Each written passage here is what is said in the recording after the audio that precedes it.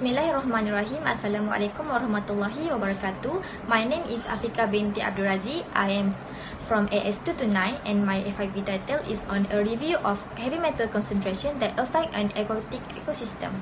The world and its compartment were heavily polluted by heavy metal. This destroyed the capacity of the world to sustain life and to create its fundamental value. Heavy metal are known to be naturally occurring compounds but are gradually introduced by anthropogenic behavior in different environmental compartments. The aquatic world is the final destination for nearly substance, including heavy metals, which are compounds of specific gravity greater than 5.0 that are non-biodegradably in nature. Heavy metal pollution in marine ecosystem is increasing at an unprecedented pace and has become a major global issue. So, for the problem statement, heavy metals not only have significant impact on the marine organism, they also have a severe impact on human health. Finally, due to the growth in human population urbanization in the watersheds, land use patterns affecting the watershed have arisen. The more heavy metal left in the environment, the deposition of this heavy metal increase and this impact the aquatic environment.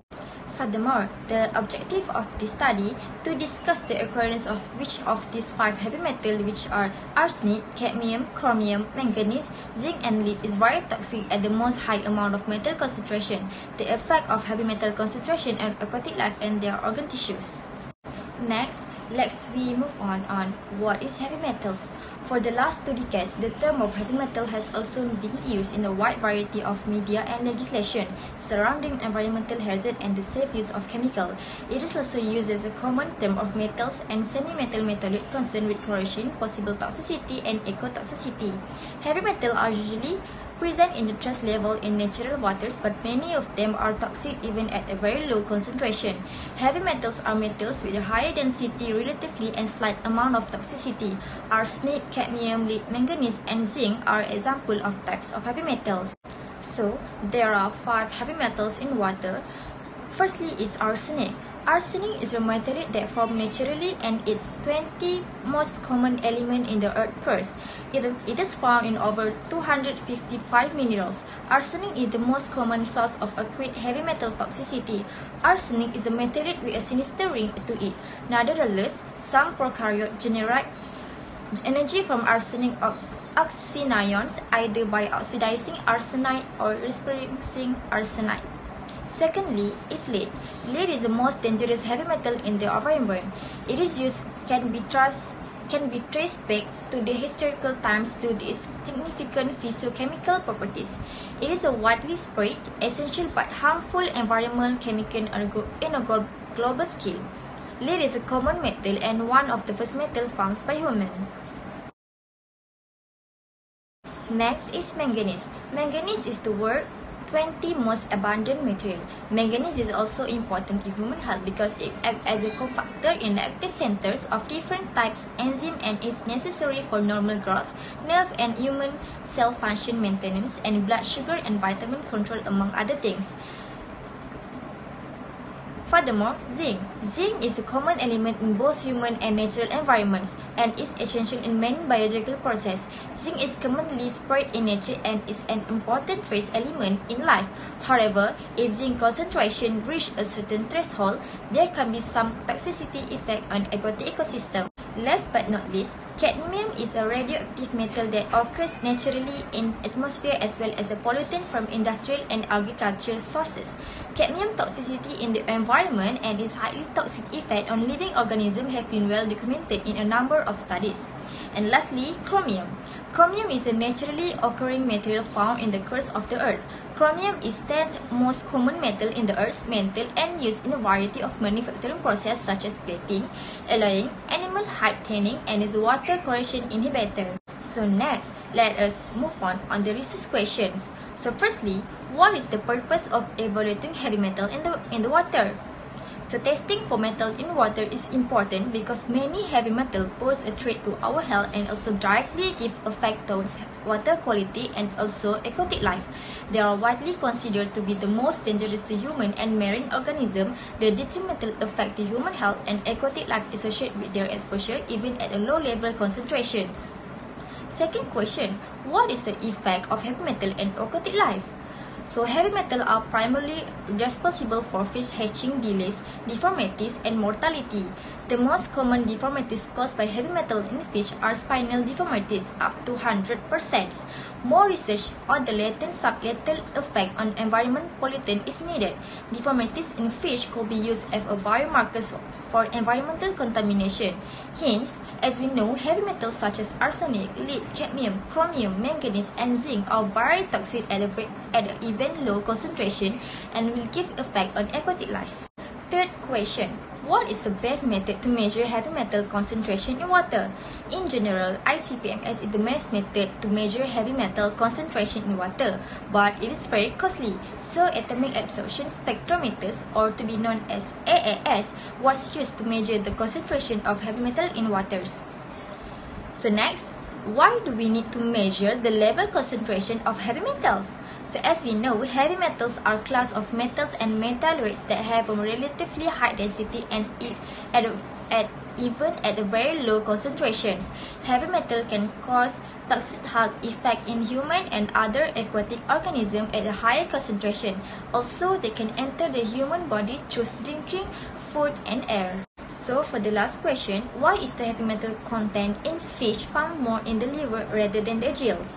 Be it heavy metals or other toxic substances, the liver is the main organ for a job assigned to detoxify or metabolize to make it polar.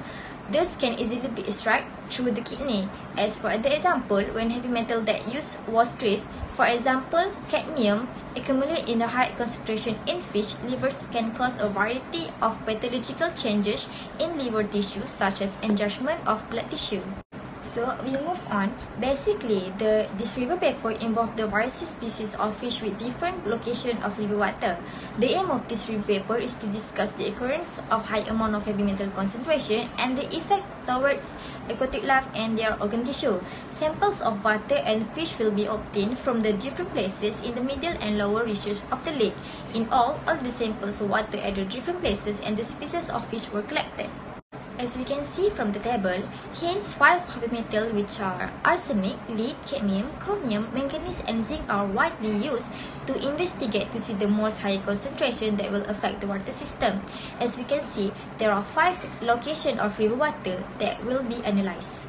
In the Timber River, it was found out that there are 3 heavy metals that are included in this research that has been investigated. From the result, it was found that the concentration of manganese is strongly higher, which is 716.7 and 5.0 mg/kg, and definitely will give a toxic effect to the water river itself. The overexposure to this metal, on the other hand, can be very harmful to multiple organ systems and at a various stage of life. Manganese is the world's 12th most abundant material. Most likely, the effect of manganese toxicity on human health is quite a general problem.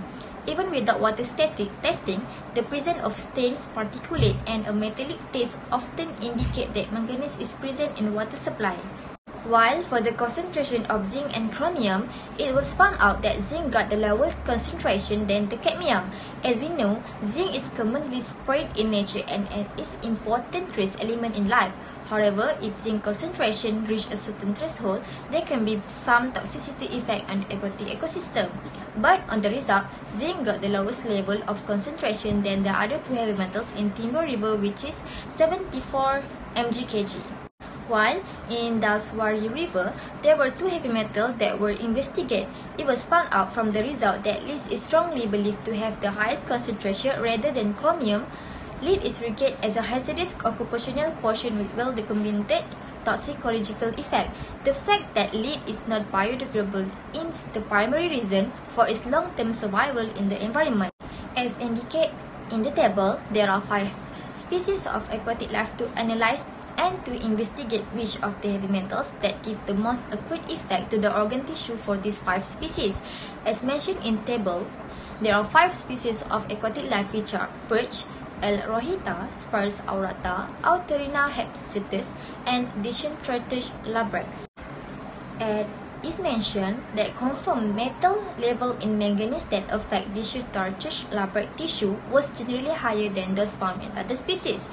This is because the findings show that metal accumulation is the highest in the liver and gill of that species. Conley et al. 2003 found out that the level of heavy metals of Anthraena hephaestus for the liver is higher than the GIL of the species, while Brazova et al. 2009 indicate that the level metal of arsenic and zinc bothly had the highest concentration and most effect on the liver of the species. In addition, not only for the GIL, the liver is also one of the organ tissue for fish development.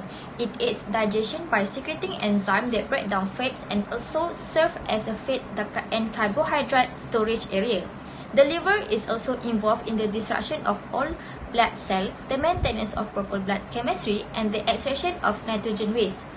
From the table, the data revealed that metal concentration were significantly different in each tissue from different fish species.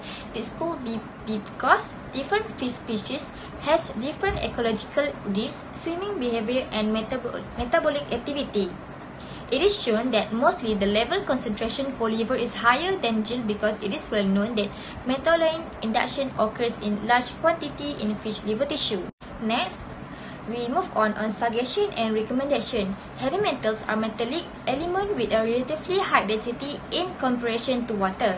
Based on the assumption that heaviness and toxicity are linked, heavy metals also include metalloids such as manganese, which can cause a toxicity at a low level exposure. In this review, heavy metals concentration of manganese is shown as the highest concentration and it gives a most acute effect to water and also to aquatic life. Hence, the level concentration of manganese also affect aquatic life on their organ tissues, mostly in the liver. The liver of fish is involved in the destruction of all blood cells, the maintenance of proper blood chemistry, and the extraction of nitrogen waste. So, that's all from me. Thank you.